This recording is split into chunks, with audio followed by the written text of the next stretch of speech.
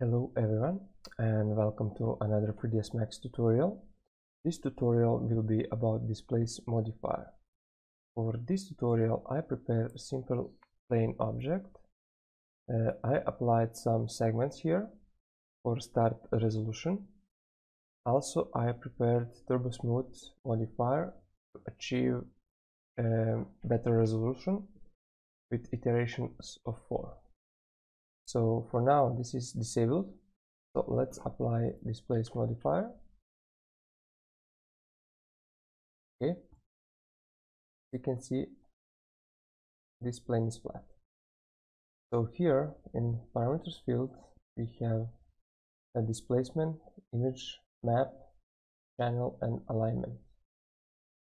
So to start to creating displacement we must select and put the source.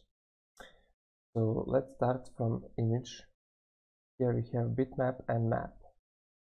So we can apply two maps and mix it and create some special look. So let's apply first bitmap.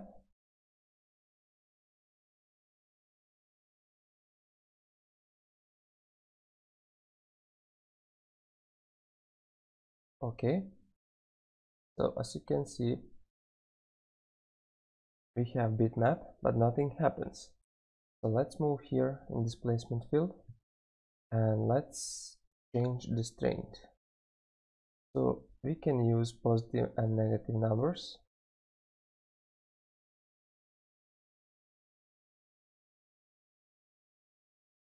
You can see we have some action here.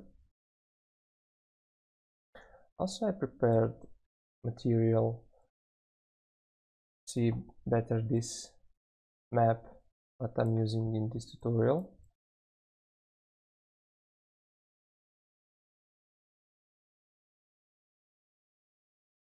Let's decrease.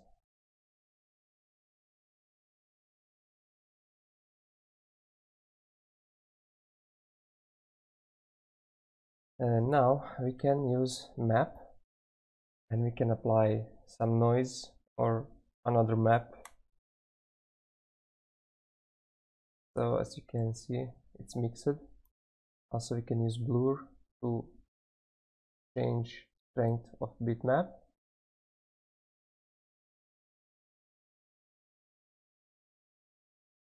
Let's use another noise.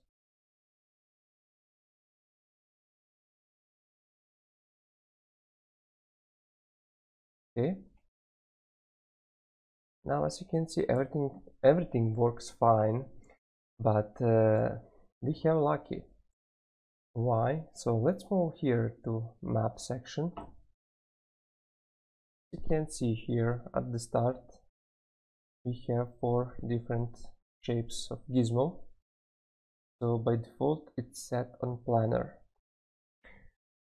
But if you use, for example, rounded object, sphere or cylinder, you will have a different shape and beginning, and you will must select your gizmo properly. So here are the gizmos, so you can change. Also you can see his shape. But as you can see here we have a problem because this not fit our object. Also with different shapes you have different heights, widths and lengths. And also for this tree you have all 3 allowed. But with the planar only you have this one. Also we can use and multiply our maps.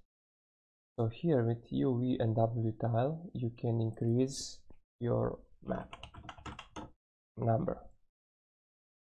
For now this is hard to recognize, but we have 4 maps here. So let's apply our Turbosmooth to increase the resolution, see better. And for this one, let's apply this.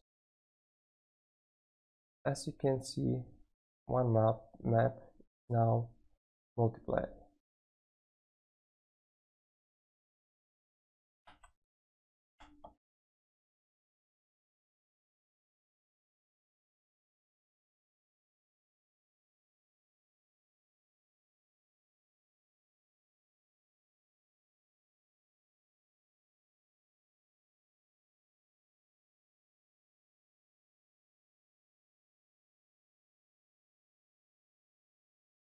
So the last field is alignment. Here we can control our gizmo. We can use different axes to affect. So as you can see, when I change axis, also I change the shape. Now we can use fit function to fit our object. We can center it. Also, you can use a bitmap for fit function. So select some bitmap and this will fit that bitmap. Also, we can use normal align. So that means I choose this particular point of this object, alignment will try to align on that normal. Also, we can use a region fit. So if I select, you can see holding left click and moving mouse. Now only this region is displaced. Everything other is flat. And we can reset this to default.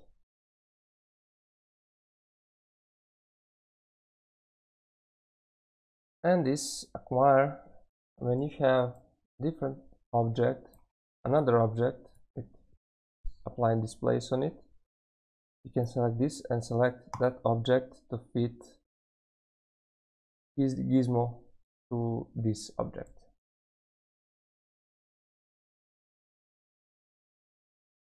So that's it. Thanks for watching.